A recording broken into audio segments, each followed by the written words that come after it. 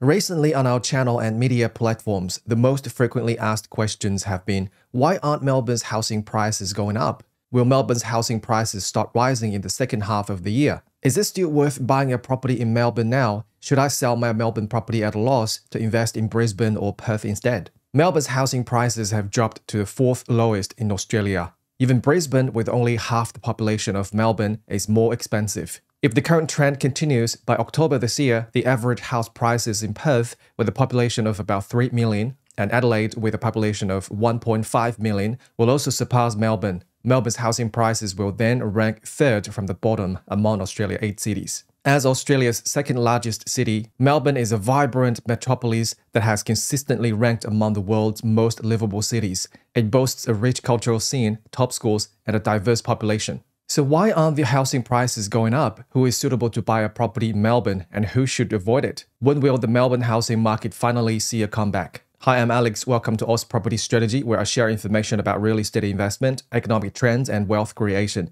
If you like this video, smash the subscribe button and turn on the notification bell to watch new weekly videos. Without further ado, let's get into it.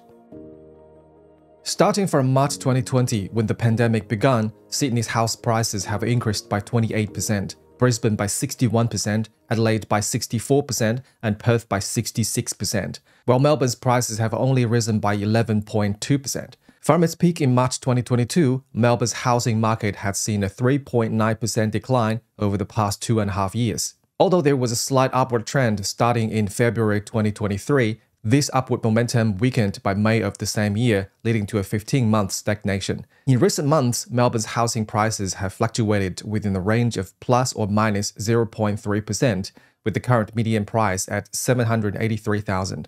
The Melbourne housing market has been lagging for the last 2 years, moving slower than a turtle. However, some may ask, with the same population growth and an increasing number of immigrants, why are other cities experiencing price increases while Melbourne isn't? To understand this, we've conducted extensive research combined with first-hand market data and our understanding of Australian policies and economic conditions to provide a detailed analysis. Before we begin the analysis, we need to establish some premises. Firstly, when I mention Melbourne's house prices, I refer to the overall Melbourne market, encompassing all regions and all property types price changes. Although the overall market performance is poor, individual properties may perform exceptionally well or worse. Secondly, our analysis does not constitute investment advice. If you make investment decisions based on our show's content and lose money, don't blame us. And if you make money, you don't need to share it with us. Just be responsible for your own actions.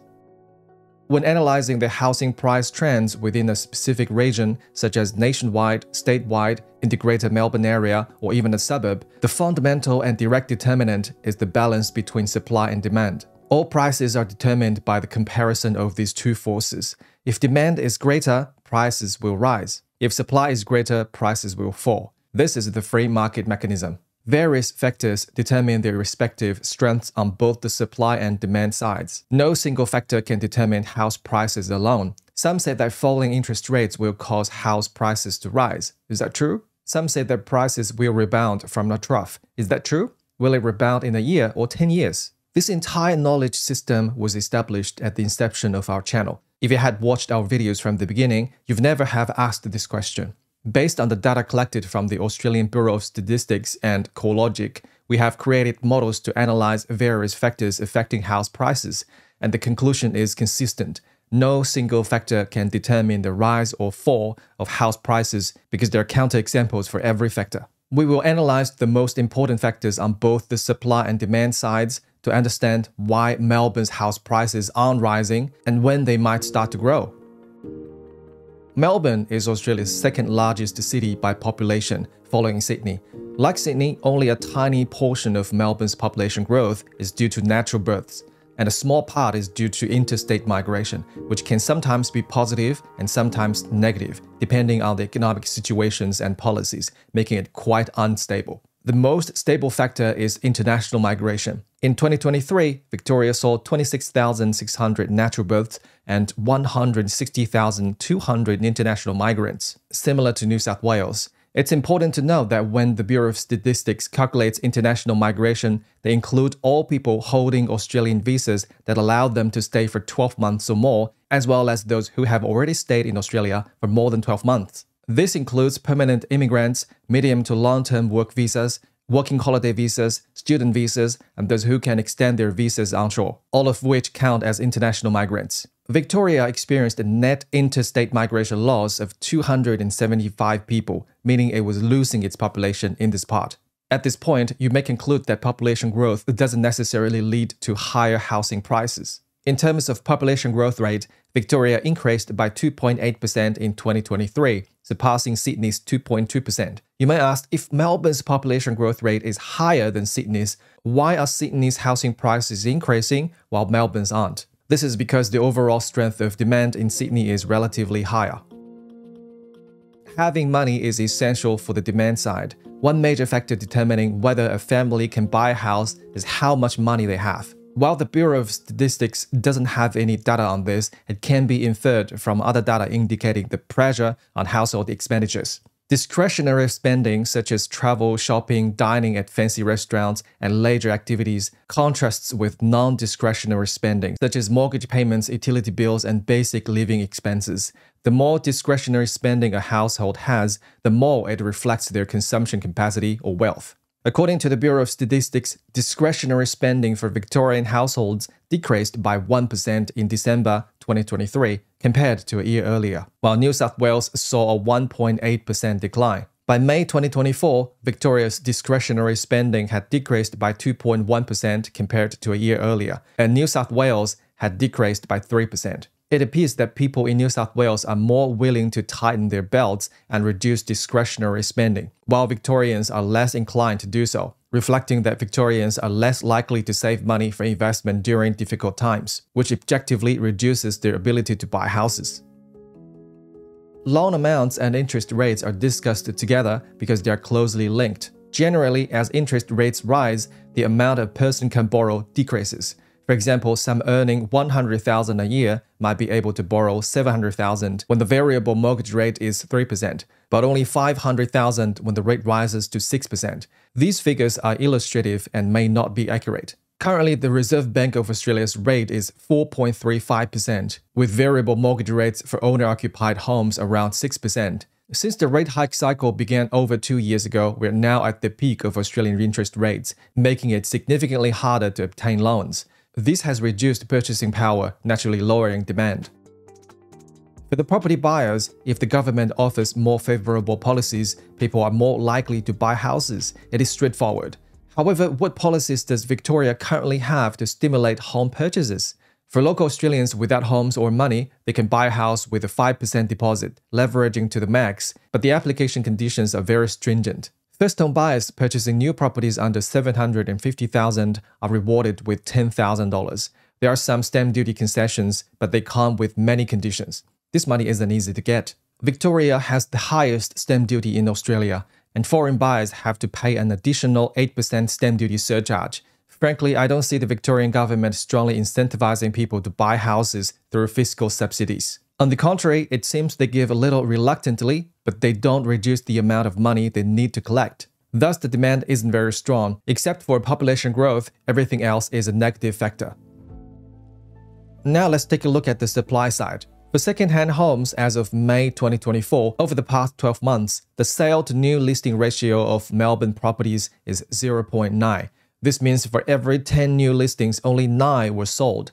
The supply is very high. In the 12-month period, 98,000 properties were newly listed for sale, while only 84,000 were sold, leading to an increase in inventory. In terms of new home supply, Melbourne is not lagging behind.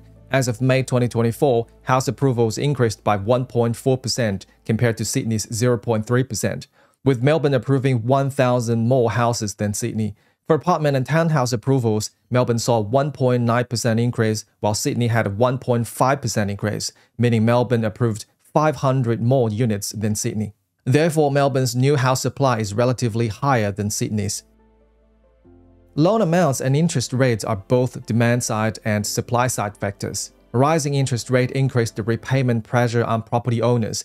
Although rents are also rising, Melbourne's current rental yield is the second lowest in the country at only 3.6%. Compared to a 6% interest rate, negative cash flow is almost inevitable. Therefore, landlords with worsening financial situations have a higher incentive to list their properties for sale, directly increasing the supply of properties on the market. Although low rental returns are not unique to Melbourne, while Sydney faces a similar situation, Sydney hasn't seen a wave of investment property sell-offs. This difference is directly related to Melbourne's policies and taxes, which place additional burdens on investors, making it difficult for them to breathe.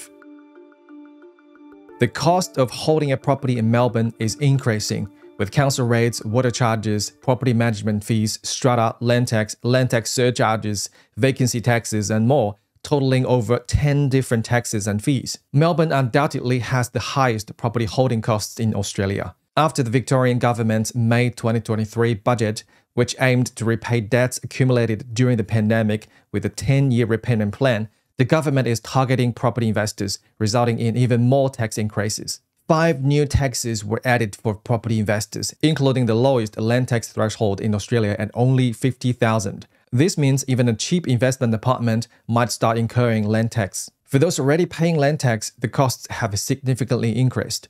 Additionally, Victorian laws protecting tenants have become stricter, preventing landlords from easily evicting tenants or raising rents. All these factors reduce the profitability and increase the losses for property investors, with the missing profit ending up in Victorian government's pockets. Well, it's no wonder that Victorian investment properties are as undesirable as rotten cabbage. We advised our Vision members to exit the Victorian investment property market starting in May 2023, right after the new budget was introduced, even though the market was still rising back then. This move has proven to be correct. The supply-side forces in Victoria are overwhelming, with more new homes being built and more second-hand homes being listed for sale compared to other states. And given the weak demand-side factors, it's natural that property prices in Victoria haven't risen. In fact, I'm quite surprised that prices haven't significantly dropped over the past year. Now that we understand why Victorian property prices are where they are, will they rise in the future? The most reliable method for assessing the market situation is to consistently monitor the balance of supply and demand. However, because there are so many factors, people may not have the time to observe comprehensively and in real time as we do. So here are a few tips for everyone to consider. The simplest method is to look at auction clearance rates. If the clearance rate is rising continuously, it indicates a hot market. Generally, a clearance rate of around 75% suggests a balanced market, and over 80% typically signifies a seller's market, where you will see significant price increases. This is the direct result of supply and demand. However, the problem is that the clearance rate is a lagging indicator. You only see it after the events have occurred. By the time you realize this and start preparing for a loan and looking for a house, it might take at least 3 months, during which time you could miss out on some price increases and pay more than originally anticipated. But the advantage is you can still buy early in the new market cycle. Interest rates are also an indicator reflecting the balance of supply and demand. A decrease in interest rates means buyers can borrow more money and pay less interest, reducing the cost of owning a property and thus increasing the willingness and budget to buy a house. At the same time, lower interest rates reduce interest payments, lessen landlords' holding costs, ease their pressure, increase yield, and reduce the urgency to sell properties, decreasing supply. This rise in demand and drop in supply naturally help boost housing prices. Interest rates are a leading indicator, allowing us to anticipate price trends. However, like all leading indicators, there is a probability of error, because historically, there have been both positive and negative correlations between interest rates and housing prices. A comprehensive judgment based on other factors is necessary.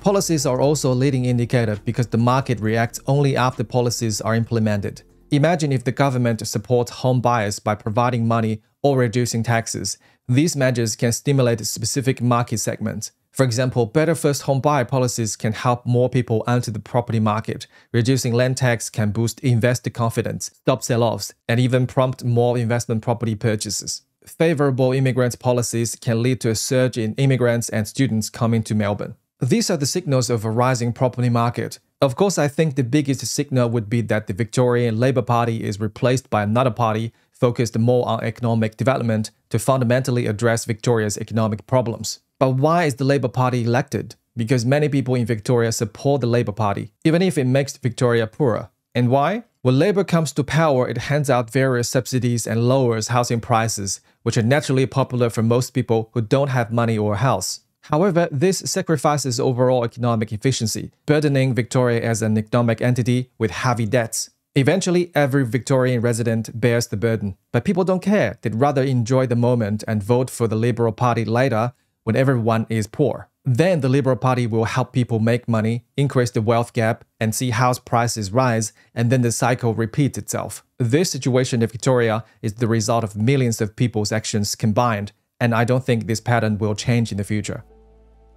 The booming luxury property market is almost always the clearest signal of a major housing market uptrend in any Australian city. We have observed this many times in the past. When the economy is good and the business is flourishing, it naturally creates a group of wealthy individuals who are the fastest to react. When they have money, what do? In Australia, they buy houses, and then you hear news about the booming luxury property market. Whenever I hear such news, my first reaction is to check the economic, trade, and employment data because business owners are getting rich first, creating new jobs, and contributing to the economy. This prosperity gradually trickles down to the middle class and then to the lower class. Generally, the broader property market starts rising 3 to 6 months after the luxury property market boom. So when will the Melbourne property market start to rise? Simply put, I don't know. I hope it starts rising tomorrow, but that's unlikely because the factors determining the supply-demand balance have stayed the same. The first opportunity I see is when Australia cuts interest rates, but given the current situation, the first rate cut might not happen until next year.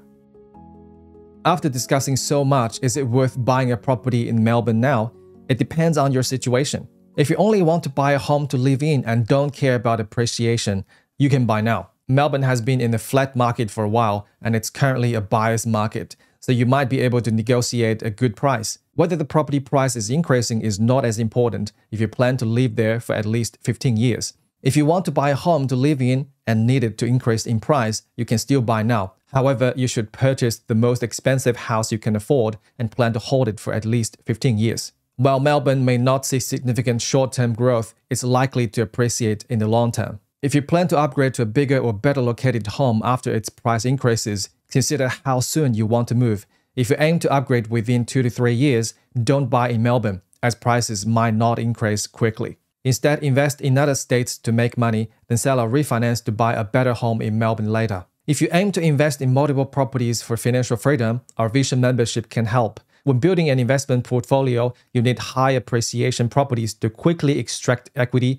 and buy more properties, expanding your portfolio rapidly. This strategy is not suitable for Melbourne, as price increases are slow. It's better to invest in other states. If you're nearing retirement and want to buy a property for rental income and high cash flow, the Vision membership can assist with this in a later phase of the membership. The goal is to achieve financial freedom and retire with rental income. This strategy also doesn't suit Melbourne. Perth or Brisbane are better due to higher rental yields. However, some of Melbourne's unique houses, such as at the lakeside, can be used for short-term rentals, offering 1.5 to 3 times the return of long-term rentals. Lately, if you've been looking for a property in Melbourne, you've likely heard agents say, it's the bottom of the market and prices are about to rise, urging you to buy quickly. This widespread claim has flooded the market, persuading those who are uncertain or unaware of the market trends. This theory has many issues. Number one, how do you know it's the bottom? There's a chance something could cause Melbourne's property prices to fall further, such as Victorian government imposing additional taxes, which they've done multiple times in the past year and a half. Or Victoria's universities might suddenly lose international students due to the change in federal immigration policies, which is currently a hot topic. Number two, how long will this bottom last? The housing market in almost every Australian city has experienced prolonged flat periods. From 2009 to 2016, Perth, Hobart, Darwin, Adelaide, and Brisbane all had flat markets. Even Sydney's growth from 2008 to 2012 was negligible. Who can guarantee this won't happen in Melbourne? Number three, will Melbourne rebound quickly or slowly? If Melbourne's market rebounds, will it be a gradual or rapid rise? When will it start and how long will it last? No one can answer these questions. If someone claims to, they are likely a fraud. The property market isn't a place for quick profits. Your hope for price increases has no impact on whether they actually happen. Staying calm, focusing on the market, and thinking long-term to earn stable returns is always the best strategy. If you made it this far, please give me a thumbs up, subscribe, and share this with your friends. Turn on the notification bell to watch new weekly videos, and have a good one. Bye.